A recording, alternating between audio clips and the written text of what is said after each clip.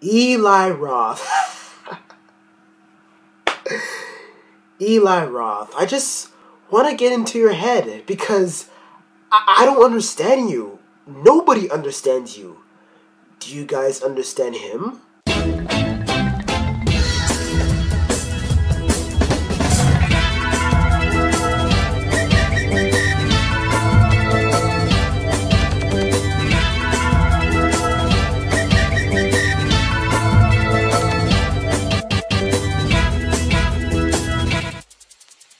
The Green Inferno was created by, of course, Eli Roth. And this movie is about a bunch of college students who traveled all the way to Peru to take part of this rainforest protest. Then, after that, they try to leave Peru, but then their plane crashes. And this tribe captures them to torture them and eat them alive. So yeah, they're cannibals.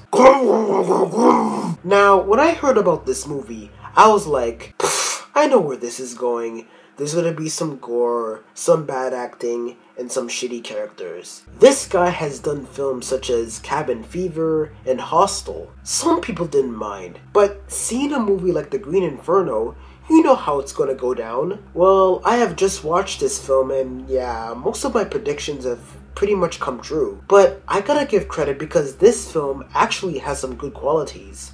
First of all, the suspense in this film is really executed well. Once these guys are captured by the tribe and eating them alive and shit or whatever, you just want to ask yourself, what next, what next, what next? And when we get to the gory scenes, it gets extremely cringeworthy. The effects for the most part with these gory scenes look really well, except for maybe one scene where there was some obvious CGI. And it looked pretty fake, it's pretty obvious. But other than that, it's really cringeworthy and it gets all over your skin and don't judge, but I kind of felt hungry. Yeah, I was just sitting there with my popcorn and I saved the popcorn for the gory scenes, munching and licking my fingers as if I was one of those cannibals eating people. I don't know, it felt pretty weird and disgusting, but pretty awesome. By the way, the tribe is well designed. Look at them, they're all covered in red. This woman, very intimidating and really creepy. But aside from that, this movie kind of fails.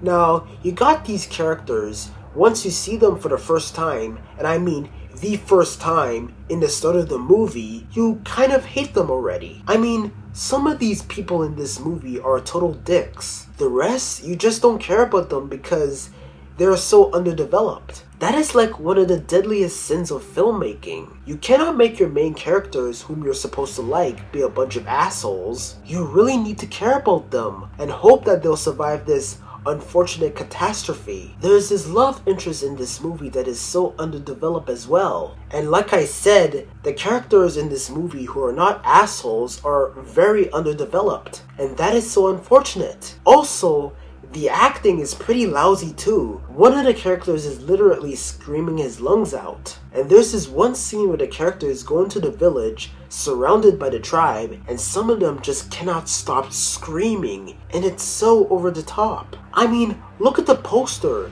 This is the scene in the movie. Also, I had no idea what kind of tone they are going for this movie. First, it looks like that they're gonna go for horror. Then they're going for comedy. For example, when the plane goes down and they get hunted down by the tribe, it's really tragic. But the movie plays it in a way that it's kind of funny, and you have no idea if you should laugh at this. And then there are scenes where they sorta try to shove the comedy up your throat, with some of your characters being a bunch of idiots. The score to this movie is okay, but during the very tragic scenes, the score doesn't match the tone and seriousness of the scene, and you can't take anything seriously. Now, people have said a lot of times that Eli Roth is the greatest horror master ever.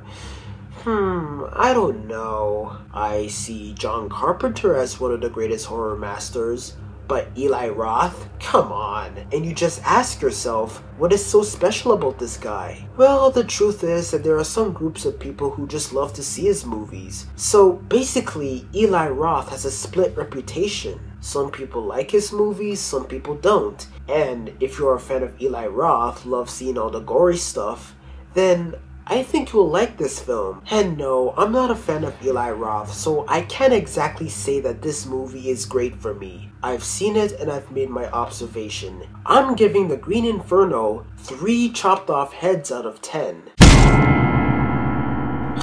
think I'm hungry again. So, that is my take of The Green Inferno. Thank you for watching. More views on the way.